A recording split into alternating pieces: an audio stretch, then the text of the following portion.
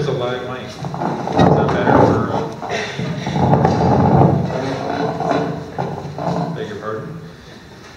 Thank you, Margot, and thank you everyone for being here this evening. It's great to see a good turnout as we kick off Readdress Week here in Vancouver, and a number of different great events to drill down on our housing crisis and to gather the best ideas and best feedback, input from all over the world, but also lots of people locally here, local leaders giving their take on the crunch that we face with affordable housing. So thanks, Margaret, for recognizing the Musqueam, Squamish, and Tsleil-Waututh first and foremost. They certainly, as the three First Nations here, have an interesting set of decisions ahead of them as they look to developing about 120 acres within the city of Vancouver that they have recently acquired back from the federal and provincial governments. So it's a partnership that we're working closely with them on, and we're looking forward to seeing how that evolves. I just want to recognize the team that's here at the front table, the panel that we have of distinguished people who pay a lot of attention, dedicate their lives. I'd say even Frances dedicates her lives to housing. Most of her column inches. But thank you for dedicating your time to be here. And to the sponsors, just want to recognize sponsors for this week of housing forums, and premier partners being UBC through support from the Social Science Research Council of Canada and Van City.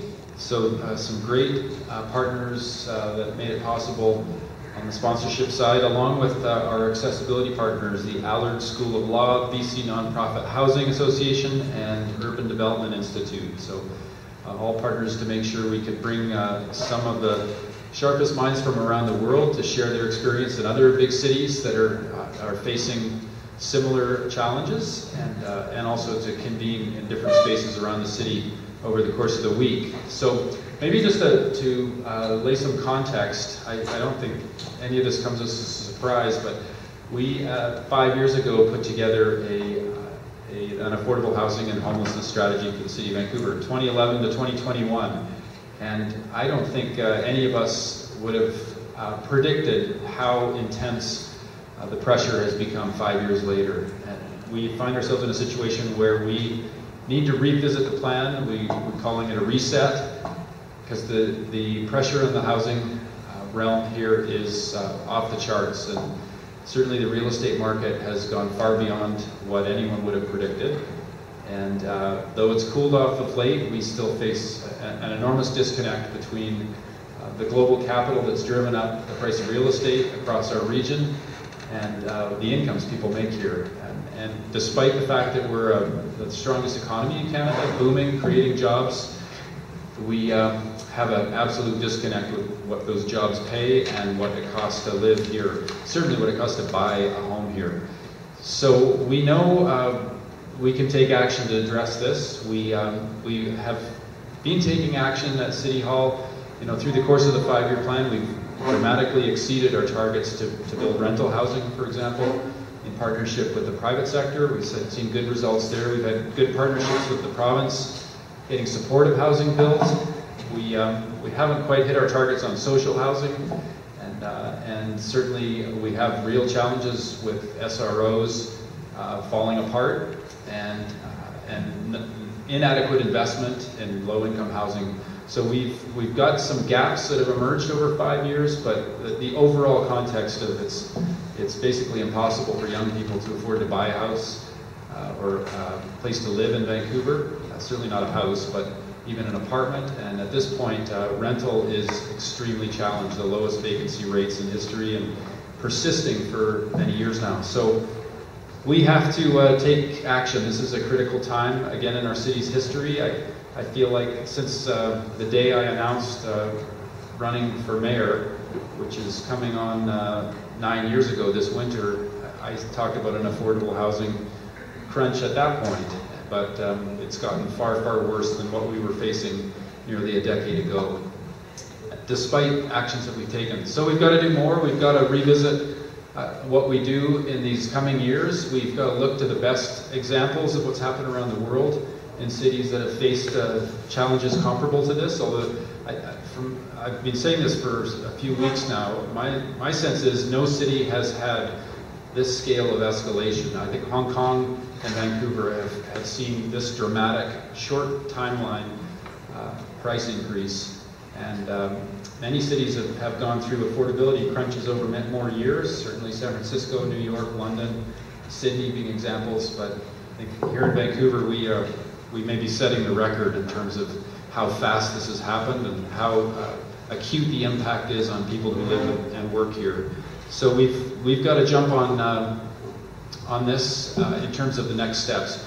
And looking at a couple of the big issues that face cities like Vancouver right now, the role of global capital in housing markets. We need a better understanding of that. There's a lot of discussion about it, or it'll be good to have experts weigh in on that front. The cumulative impact of government cuts to investment in housing. Our federal government all but evaporated their support to housing over several decades, are now coming back into the arena, but there's a huge impact from that, and from provincial governments reducing the amount that they invest in social housing in particular. But understanding how that compares with what's happened in other cities around the world with their governments. The commodification of housing, we've had a lot of discussion about this, but the impact of that global capital and the lack of regulation, which we're now weighing in with things like the empty homes tax, short-term rental regulation, more enforcement, at least on real estate industry activity and speculation that has been driving prices up. So we also need to understand the connection to the growth of our economy. We want the economy to grow. We certainly want to shape that growth. What's the impact of it on the housing arena right now? What's the impact of people coming here from around the world, some with lots of money and able to start businesses and invest, and some refugees, for example, from Syria. So we need to understand the flow of people into Vancouver and how that's affecting it. So we're excited to be hosting this summit this week here in Vancouver and gathering more ideas to shape our next steps. We're looking forward to a diverse array of impact, of influence that will help us go forward. We've been struggling with this for years. City of Vancouver staff, I think, do incredible work on the housing arena, particularly considering housing is not first and foremost a responsibility of cities. A lot of cities are having to step into it and take a much more active role, given the level of impact at the street level and on residents. Ontario is different. Toronto has a much more direct role to play due to the downloading in the 90s from the Ontario government. But here in BC, we've had to step up dramatically, and hats off to our staff and to all the people that help our staff here locally to grapple with the problems that we have and the challenges we have with resources. But we've got our work to do on that front, and the input from everyone here will be enormously helpful tonight and through the week to shape those next steps, as I said. So again, a big thank you to all of you for being involved, for being engaged in this, and again, appreciation to the sponsors for making sure we could do this fall and help set our direction on housing. So again, a big thanks, and we'll look forward to hearing from the panel here in the room and feedback from everyone here. Thanks a lot. Have a good evening.